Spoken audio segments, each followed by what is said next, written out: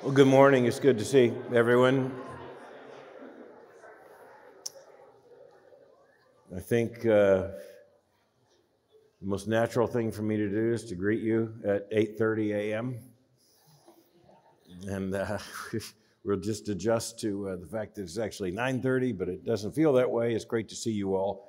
Great to gather together. And we look forward to continuing our study in Titus. So let me pray.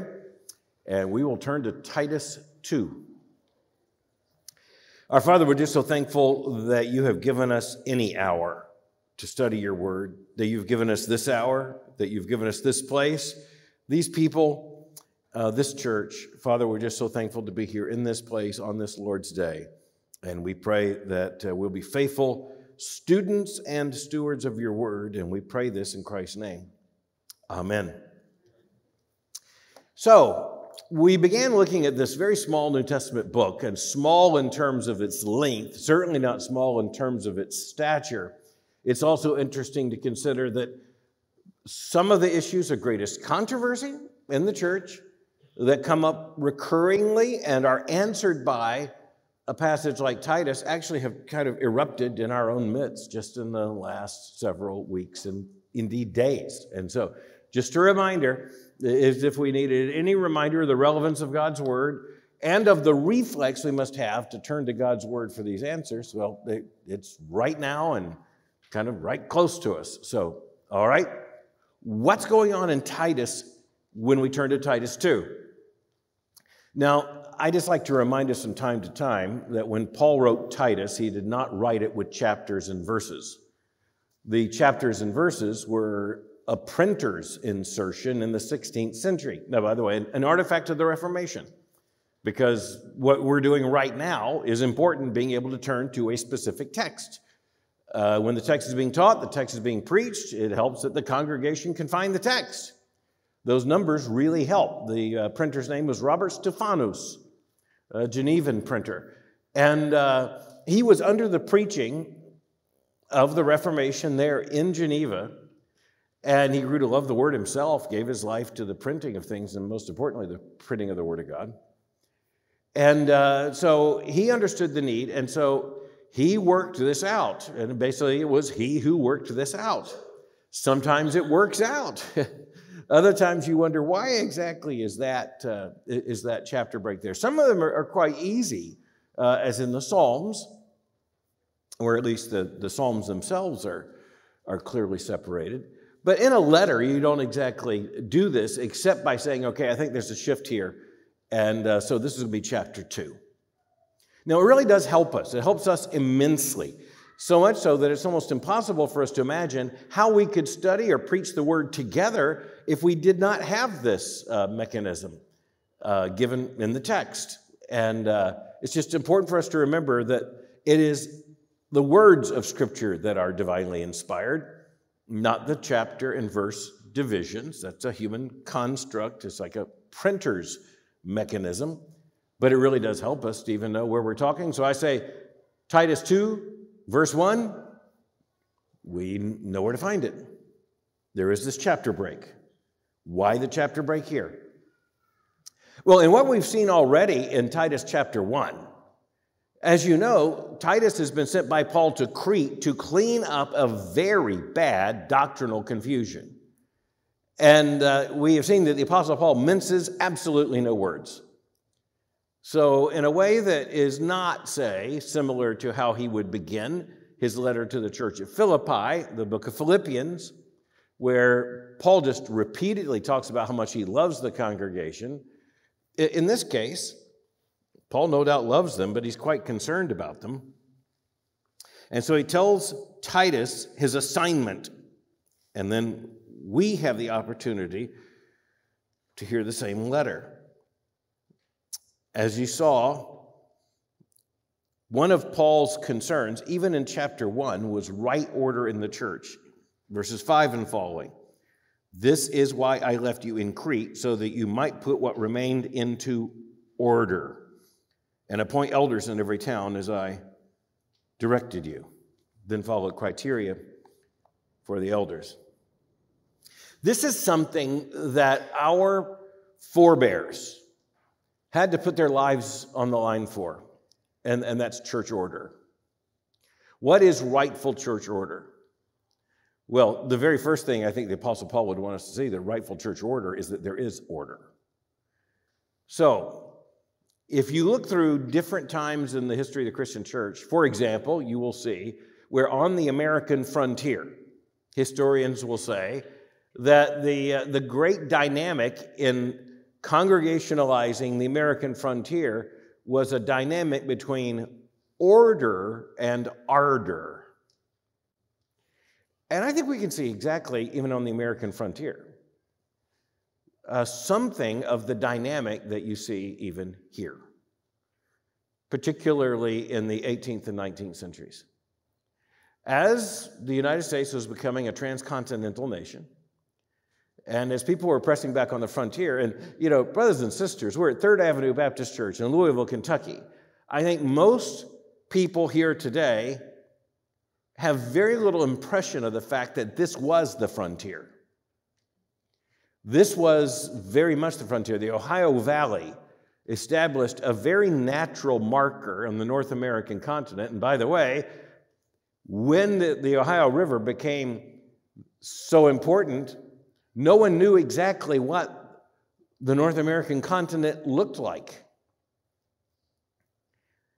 I love old things. I love history. I love historical documents. I love old books. I love very old books. I, in my library, have some things I particularly enjoy showing people. And one of the things I enjoy showing people is that years ago, when I was up in the American Northeast, I actually won an auction for an 1836 map of the United States of America.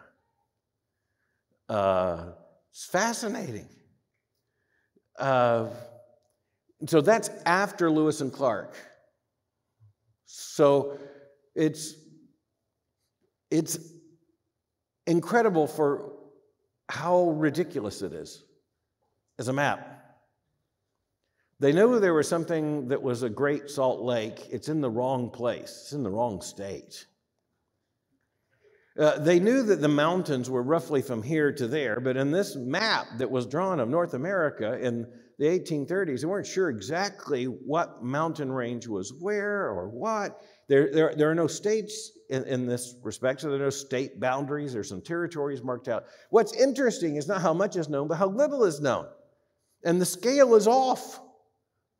The West is bigger than this map maker indicated it to be, even after Lewis and Clark. And remember, Lewis and Clark started out from right here, which is why right across the river is Clarksville. So this is the frontier. That order versus ardor dynamic was incredibly in play here in Kentucky. And by the way, sprang into the news just in recent days. So order means we're going to do everything according to a structure, a plan, often a sequence. There's a rightful biblical order to things. We are a church which epitomizes Protestant order. This is what Protestant order looks like. We do not get up on the Lord's Day and say, who feels like saying something? We do not have spontaneous preaching. We do not follow merely ardor, which means, it's another word for passion. Now, we want passion in our service, right? We want rightly directed passion. The New Testament honors passion, but does not allow passion to rule. Now, this is again one of the great distinctions, even in, say, Protestant Christianity today. You could find churches driven by ardor rather than order right now, right close. You can find churches that say we're just led by the Spirit. And they would be very frustrated by this. You know, what is this? You are putting chains around the Holy Spirit. So that dynamic goes on. That dynamic split churches. I think some of you heard me say this before, but I mean, right in our neighborhood, massive things going on here. So, for instance, in the Campbellite revivals of Alexander Campbell and Thomas Campbell, Alexander Campbell, the most famous of them, you know, those revivals came through, split the churches in this area. Walnut Street Baptist Church was the union, right down the street from us, mother church to this church. Walnut Street Baptist Church was the union of what was left after the devastation of the Campbellite revivals. And I know that sounds very strange. After the devastation of the revivals. Well, the revivals just split First Baptist and Second Baptist and led to all kinds of things. Right down the street from the seminary, Beargrass Christian Church. It used to be Beargrass long time ago. It used to be Beargrass Baptist Church. And so, all that's going on very much. And a part of the criticism of the Baptists is that we were too much committed to order at the expense of a Holy Spirit, freed ardor. First and Second Baptist, the remnants established a church, and they didn't want to call it First or Second Baptist, and so they named it Walnut Street because they were on Walnut Street, but they're not on Walnut Street anymore. They still call themselves Walnut Street Baptist Church, and there isn't even a Walnut Street anymore. It's Muhammad Ali Boulevard. So church history in Louisville gets very complicated. I said it kind of sprang into the news with the Asbury development.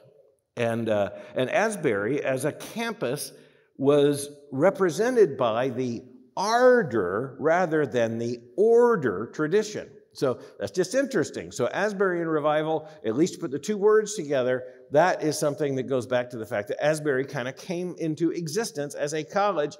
I often quote the Methodist bishops who said that they chose Wilmore, Kentucky in order to put Asbury 30 miles, all young men going to be there, right? So it's just, at that point, it's mostly young men, young women later too. But they wanted to put that college 30 miles from every known form of sin. Kind of good luck with that, but hey, in a state famous for horses and bourbon and all kinds of other things, it's hard to get 30 miles from anything. Nonetheless, you understand that this revivalism, the Cane Ridge revival, of course, that was so famous, took place here in Kentucky. All this is going on. Baptists are the order people. That's not to say we weren't impacted by revival. We weren't praying for revival. But it's an extremely different culture. And so when you look at Asbury, you're looking at an institution that's had repeated revivals. And it's hard to know. And again, I'm an order person. I'll just tell you right up. Make that an initial if I need to. And so I believe the Holy Spirit works in the church primarily through the orderly process of worship and church order that the Holy Spirit is given. So without speaking further about that, I'm simply going to say, I believe that the normal state of the church is to be revived within the order of scriptural worship. That's kind of our commitment. That's why we do what we do and why we don't say, who'd like to say something today?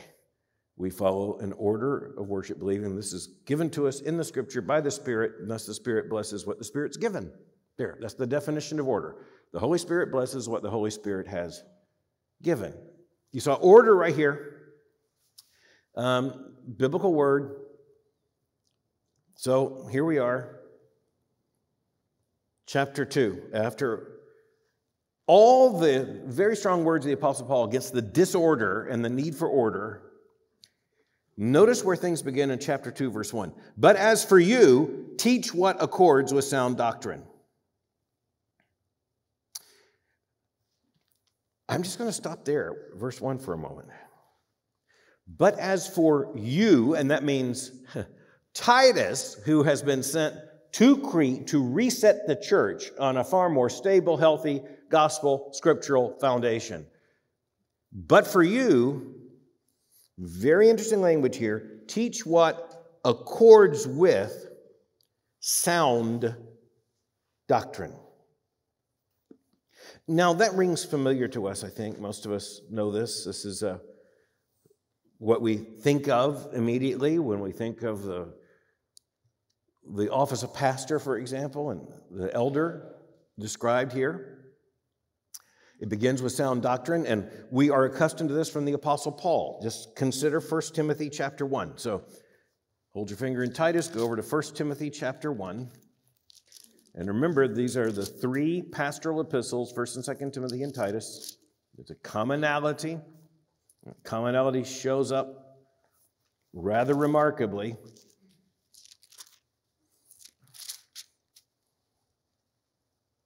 First Timothy 1, verse 10.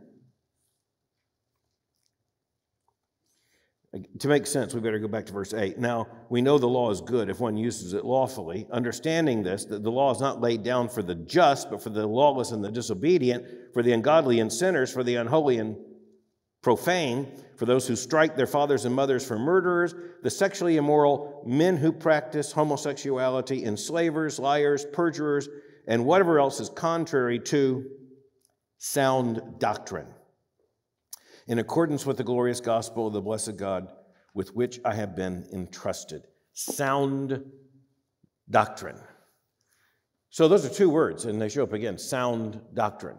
As a matter of fact, the Pauline reflex on this is so strong that it should be pretty clear to us that those two words are a formula, sound doctrine. So sometimes I'll have a conversation with a person involved in a church, and the word doctrine will come up, and they say, our church isn't big on doctrine. Okay, well, I know what that person probably means, and that's not healthy at all.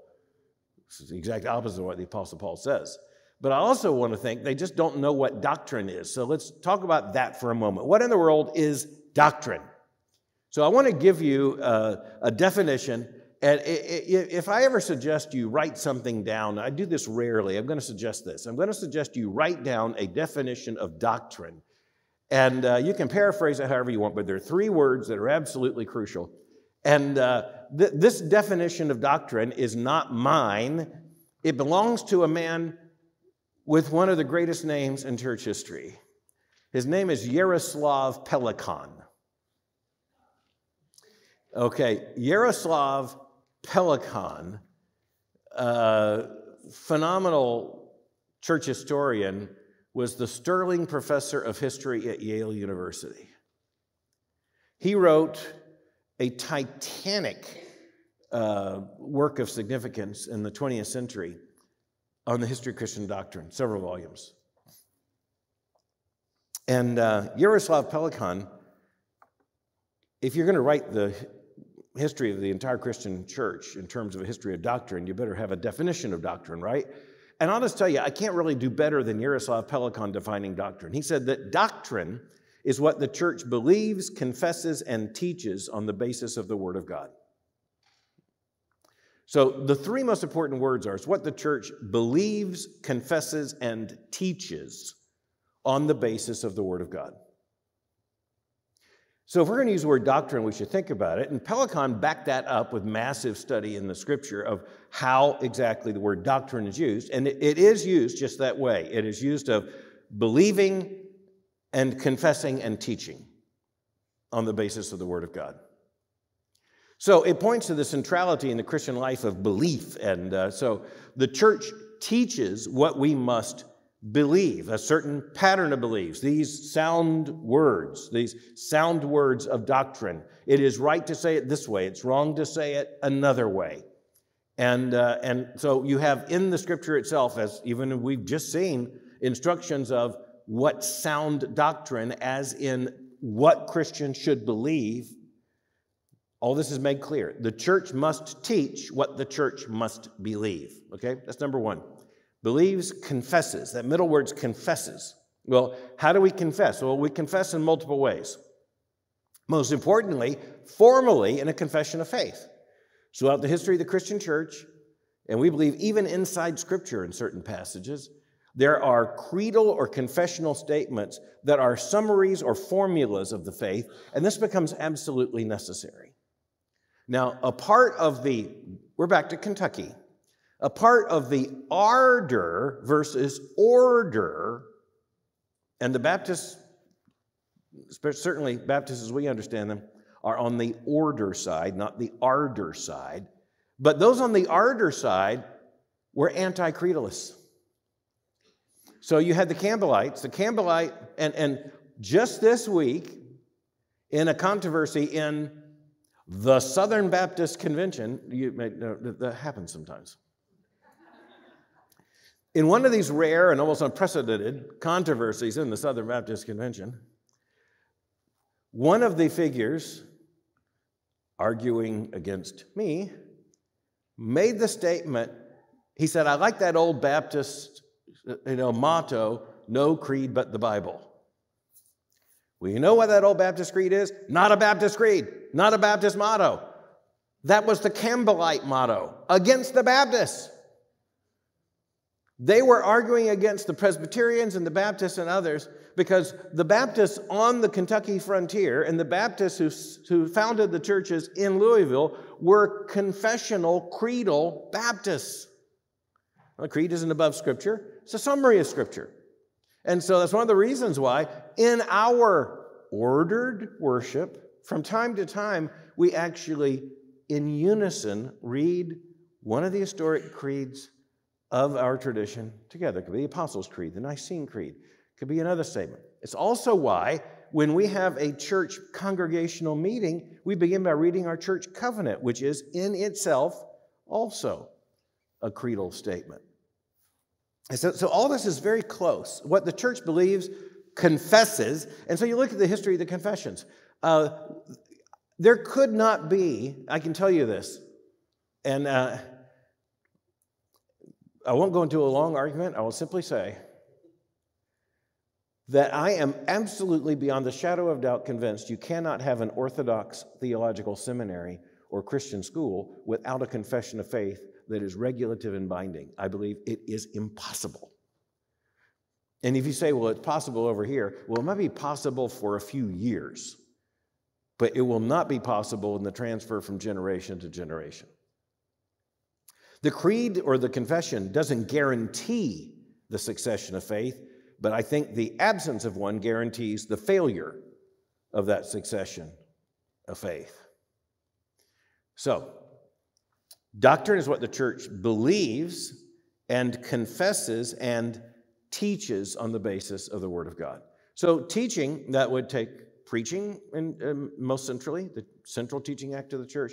It would also include writing godly books or theological books or making theological arguments. The church teaches on the basis of the Word of God. And I appreciate the fact that Pelican, who was not an evangelical, but I think he certainly was probably made much more orthodox by having to deal with the creeds and the confessions as the great project of his life. He didn't sound like other professors at Yale, even in that definition.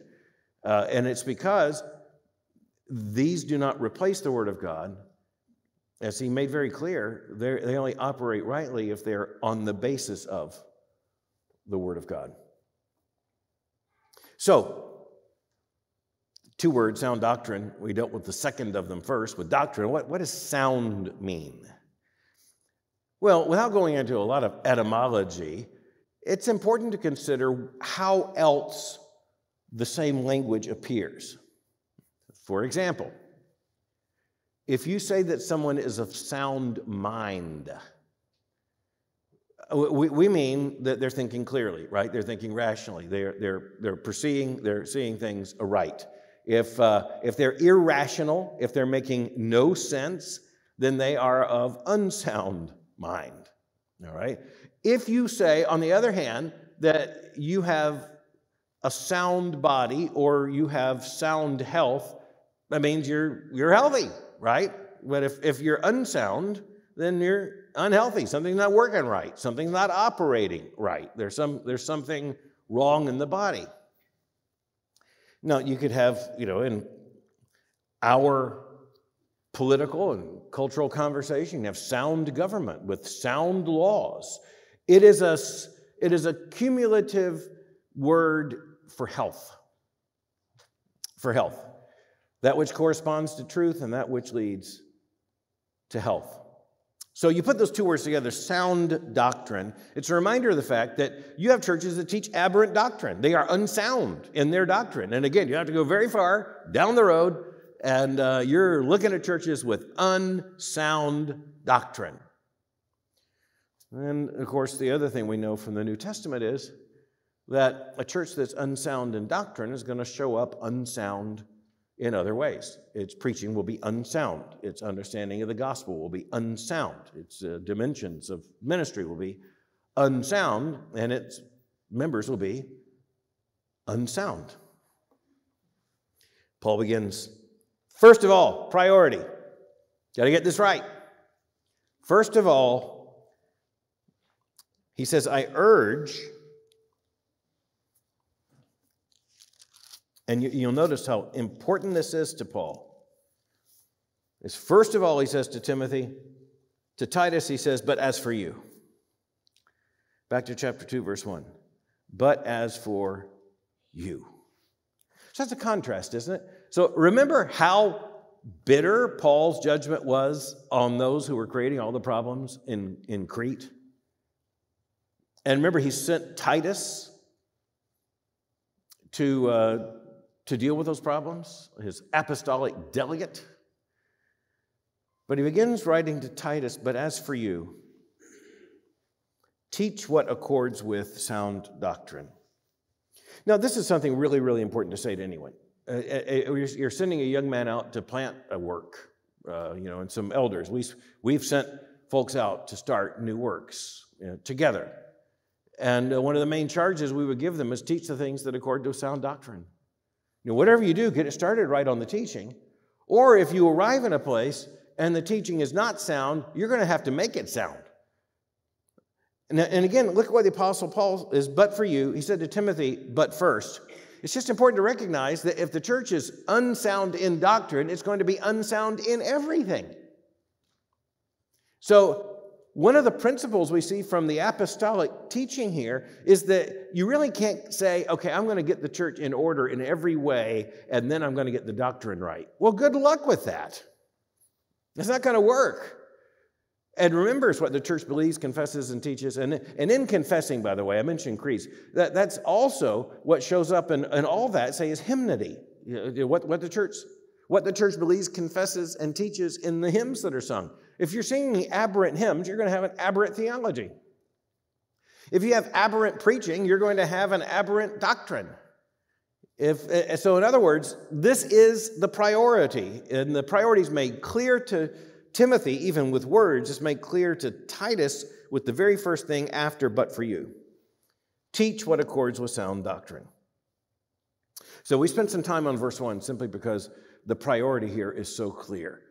And we should not have anything to do with a church that will not abide teaching sound doctrine. Now, that leads to some fascinating questions in the history of the Christian church. Does this mean, and I get these questions sent to me all the time. This is one of the most common questions I have sent to me, and it will come with, especially for the Ask Anything segment on the briefing, hundreds and hundreds of questions a week now. But there's a common thing in there, and one of them is, how long should I stay in a church that teaches false doctrine?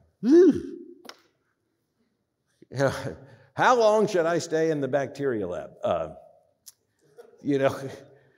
That's not a quickly answerable statement, right?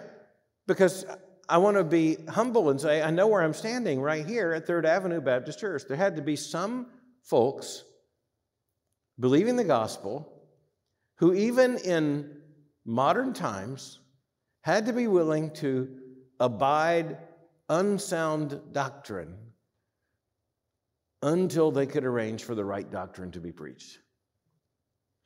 If the only answer is you have to leave, well, then you got to have a place to go. Now, again, Baptists, so let's just be clear about something.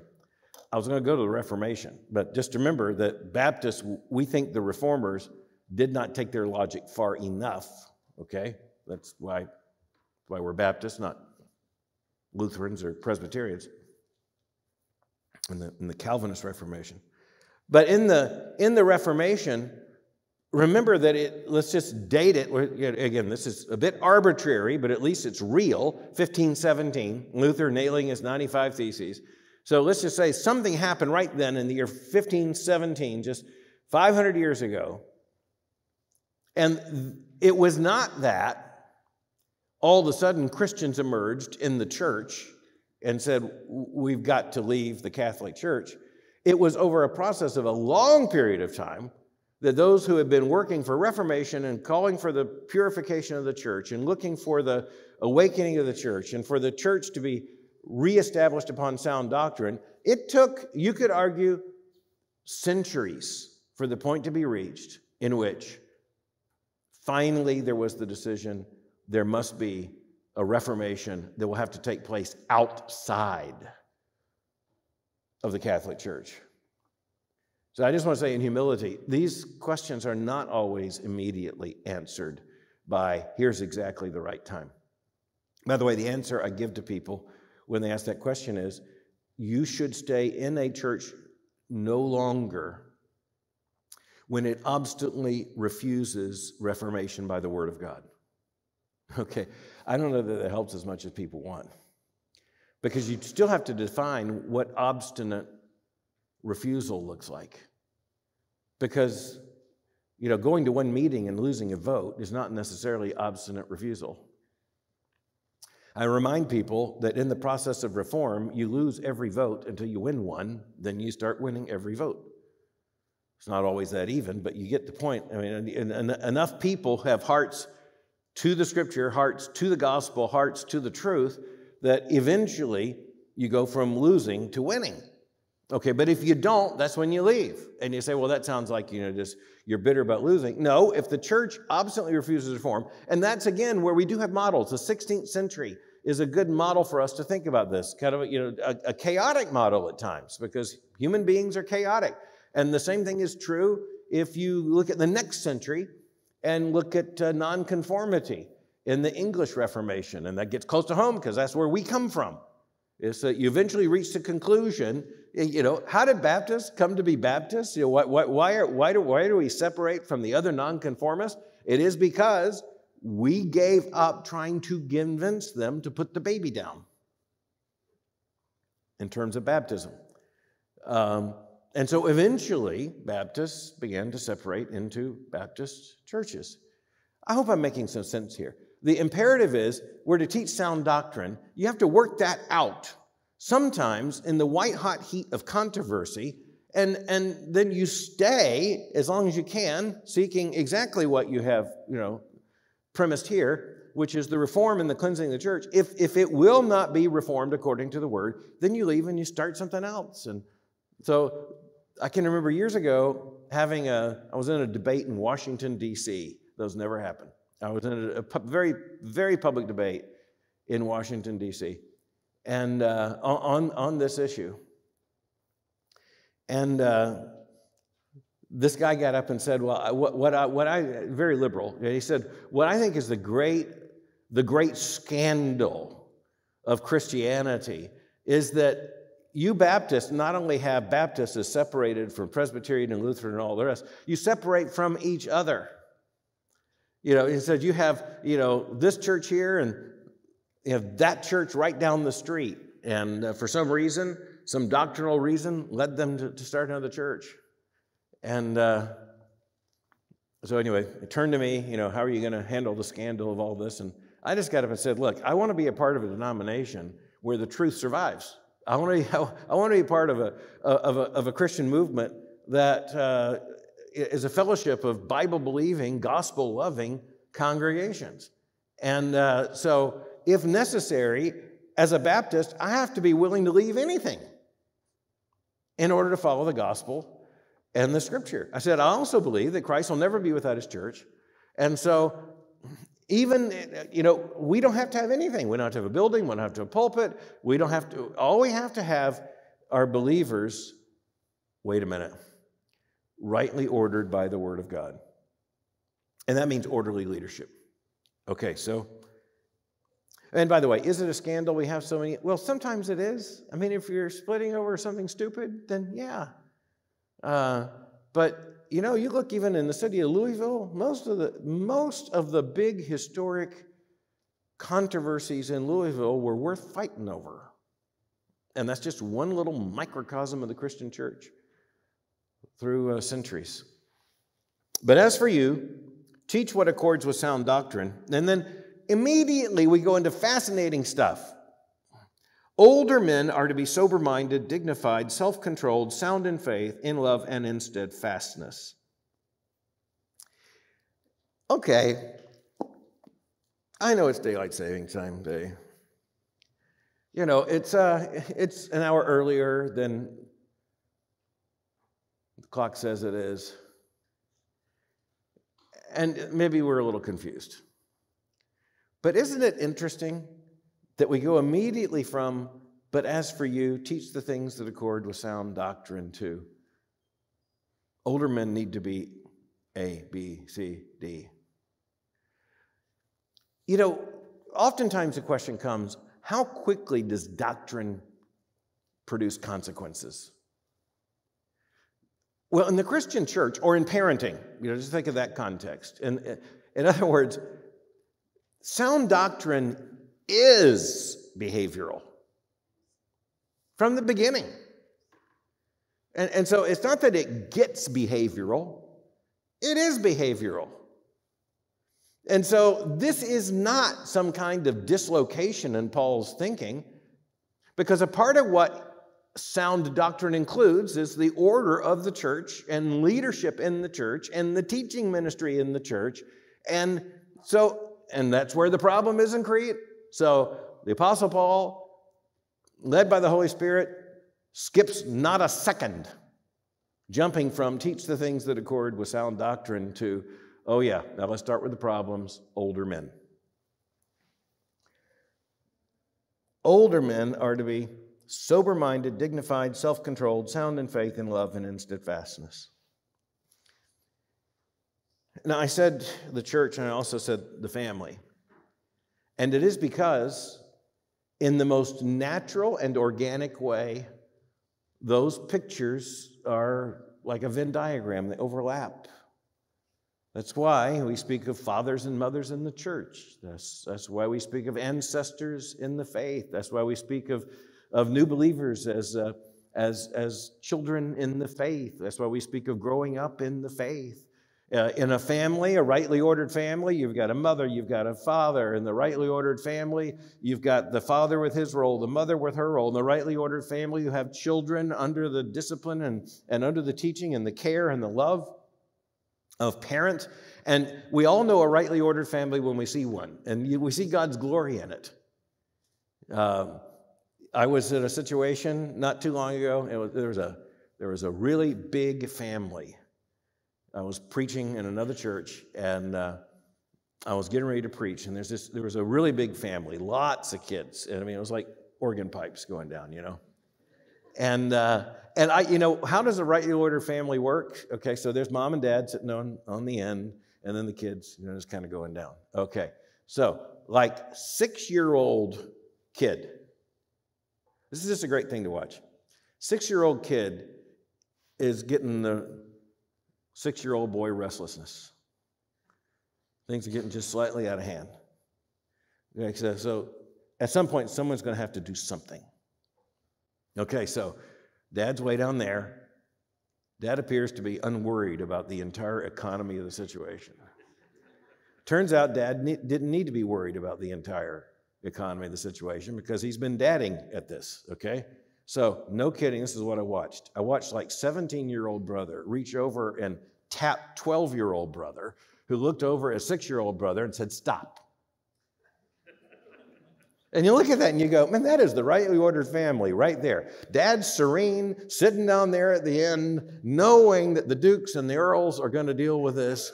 And, he can just kind of regally sit in the palace because he's ruling over all this. And 17-year-old didn't get up and walk over to the 6-year-old. He taps the 12-year-old. Hey, do your job, 12-year-old. And in kind of a big brother way, which was, hey, I'm not yelling at you yet, but if you don't stop this, bad things are going to happen. And it's just, and then things just kind of calm down for a little bit. You look at that and you go, that's just the way the local church is supposed to work. Oddly enough, that's a picture of how the whole church is supposed to work.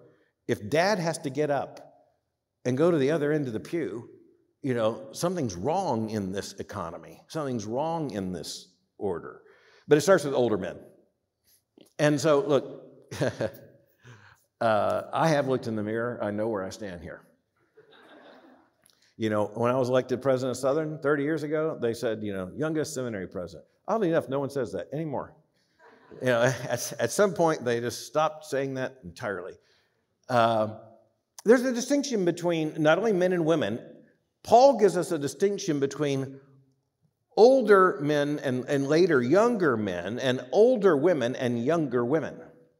Now, there is no way we're going to deal with all of this today, so we're just going to talk about it as the conception of what's going to come when we are together next week. So, the distinction between, by the way, the distinction between older men and younger men is separated in the text. I don't know why. The distinction between older women and younger women are together in the text. So effectively have older men, older women, younger men. Is there an importance to that? I don't know. It could just be an interesting part of how the Apostle Paul's thinking. But he starts with older men, and the word he uses here is the cognate to the word elder. So it reminds us that the word elder is used two ways in the Christian life. Can we just distinguish those two ways? One of them is kind of like when anyone talks about family elders or tribal elders, okay? So how do you become an elder in that category? You don't die. You know, you live long enough to have white hair, a beard, you know, and all the rest. And so there is some authority and some respect that comes just from being old and showing up. That's a part of it. But that's not all there is to it, because in the Christian church, that does not qualify you singularly to be an elder in terms of presbyteros, but it does indicate that there is something to the distinction between older men and younger men, even without reference to office. There's just something there. And that's one of the reasons why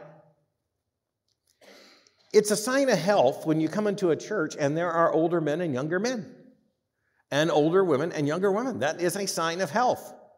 You know, if you come into a church and everybody's young, well, frankly, I think all of us rejoice in young people loving the Lord. That's exciting. The absence of young people is devastating. That's liberal Protestantism. They have no young people. And I think I talked on the briefing about this just a couple weeks ago. It is because I was reading a book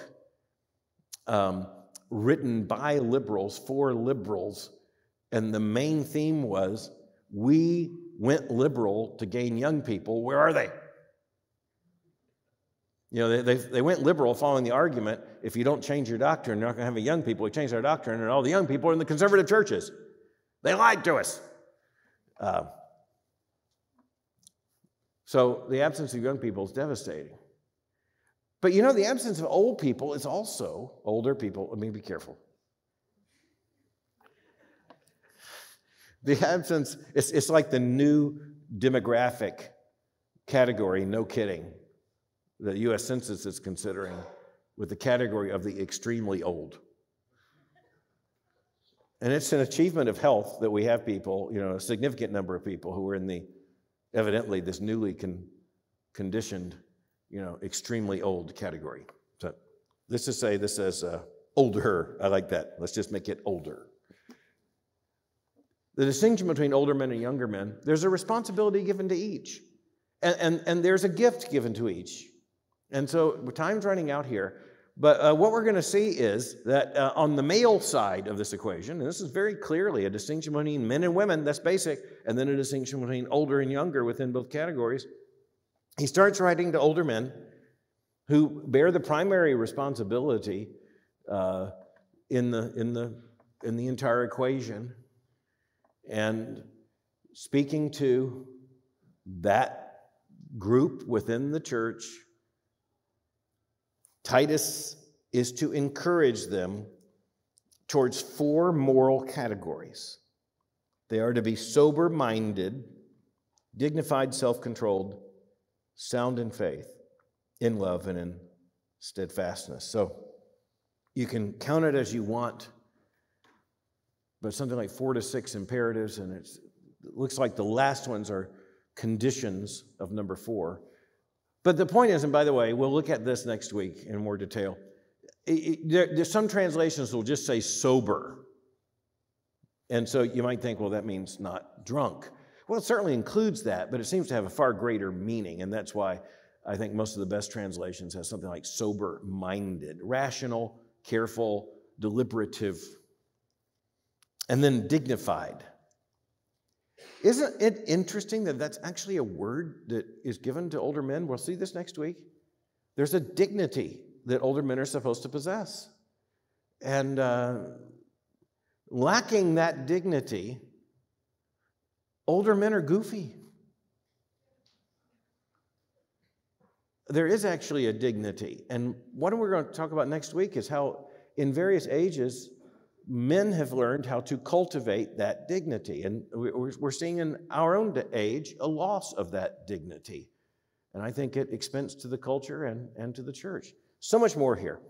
And so when we're together next, we'll turn to look at what it means to be a man or a woman in the church, what right order looks like, and then the distinction between older and younger in both categories. And isn't it kind that the Holy Spirit, through the Apostle Paul, has so honestly and directly spoken to these things? I think we would want to say yes. So let's pray. Father, we're just thankful you gave us all of this. And Father, we pray to be found in right order, in sound doctrine, teaching the things and demanding, hungry for, eagerly receiving the teaching of the things that accord with sound doctrine. Father, we thank you for your work in this church to bring about sound doctrine. And we pray to receive it gratefully and to confess it eagerly and to perpetuate it for the generations yet to come. We pray this in the name of Jesus Christ our Lord. Amen. Amen.